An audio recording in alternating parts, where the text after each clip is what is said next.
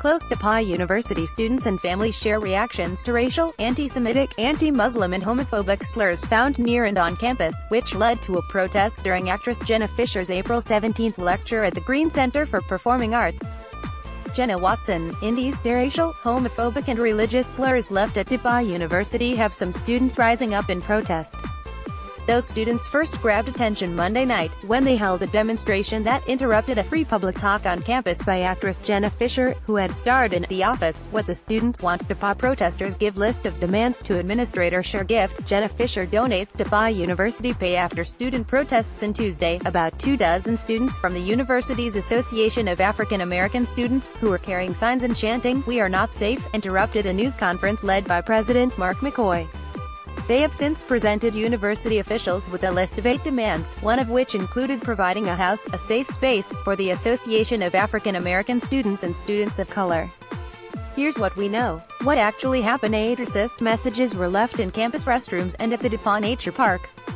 Mark McCoy became the president of DePauw University in March 2016. Photo, provided by Larry Liggett. DePauw spokesman Ken Owen said the first incident occurred April 11, when a racist threat was found in a men's bathroom stall at the Inn at DePauw and Event Center. Photos of the message, written in black marker, were circulated later that night through social media. McCoy described 4 separate incidents that the university is investigating: the racist threat in a restroom at the Inn at DePauw, a homophobic and an anti-Semitic message also found in a restroom, an incident of a student engaging in offensive behavior at the restaurant and event center called the Fluttering Duck, the N-word, formed by rocks in the nature park. McCoy asked anyone with more information about the incidents, or other incidents, to contact university officials at incident@depaw.edu. What DePauw University is doing about it. McCoy addressed the students' concerns in an open letter released Monday about what he said were unacceptable incidents on the Greencastle Hind campus. "I want to state categorically that slurs, threats or intimidation are never welcome on this campus," McCoy said in an open letter. "We will be taking a host of actions and you will hear additional comments from me in the coming days." McCoy said DePauw public safety personnel are investigating each of the incidents and also are seeking help from the Greencastle Police Department, Putnam County Sheriff's Office and the Indiana State Police, since most of the incidents occurred in public spaces. In an updated open letter on April 18, McCoy said the FBI also has been asked to investigate the incidents because they targeted students of color, Jewish students, Muslim students, Chinese students and LGBTQ students. Anyone who provides information leading to an arrest of individuals involved in the threats could receive a reward of $5,000. McCoy also said DePauw officials are increasing foot patrols of public safety officers. "This behavior is threatening and intimidating and cannot be tolerated," McCoy said. McCoy also said the school is hiring an additional counselor and will make changes, beginning in the 2018-2019 academic year, that include measurable improvement in the school's diversity and inclusion plan as well as a dedicated day of mandatory training for faculty, campus leaders, student and administrative. DePauw officials held a meeting Wednesday with faculty, staff and student campus leaders.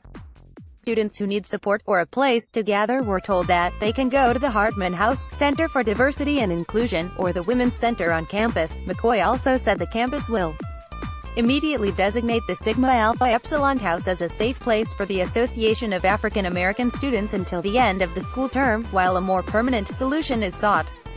The university president also promised to keep the lines of communication open. "You will continue to hear from me," McCoy said. "Our society has major challenges before us and we must do all in our power to be certain that this campus, our home, is inclusive, welcoming, and safe." What was Jenna Fischer's role? Actor Jenna Fischer reacts to protesters at an event at DePauw University, where she was promoting her book, The Actor's Life, A Survival Guide. Photo submitted by Shannon Sampson. The protests weren't about Fischer, who was on campus to meet with theater students, do a question and answer session and a book signing. Protests just occurred during her talk, which was bound to get media attention because of her name recognition. Fischer's reached out on social media on Monday night to express that she was shocked and upset to hear what was happening on their campus. "I could feel the pain, sadness and fear coming from these students," she said. Fischer said she will donate what the university paid her for her appearance to 3 organizations in the students' names: the NAACP, the Anti-Defamation League and the Trevor Project. pic.twitter.com/ocjaf5v7x. Jenna Fischer, @Jenna Fischer, April 18, 2018. How do you know Jenna Fischer? Jenna Fischer is shown with the rest of the cast from The Office. From left, BJ. Novak, John Krasinski, Rainn Wilson and Steve Carell. Photo provided by NBC. Fischer, a native of Fort Wayne, Indiana, was best known for her portrayal of administrative assistant Pam Beesly on the long-running NBC sitcom The Office. She has also appeared in comic films such as Blades of Glory, Hall Pass, and appeared as Rhonda McNeil in the NBC's comedy drama series You, Me and the Apocalypse. Fischer also published her first book in 2017 titled The Actor's Life, a Survival Guide. It includes an introduction by Steve Carell, her co-star on The Office. Close-in footage provided by Shannon Sampson. A protester can be heard calling out, "Stop excusing this problematic behavior." Call IndyStar Digital producer Dwight Adams at 317-444-6532.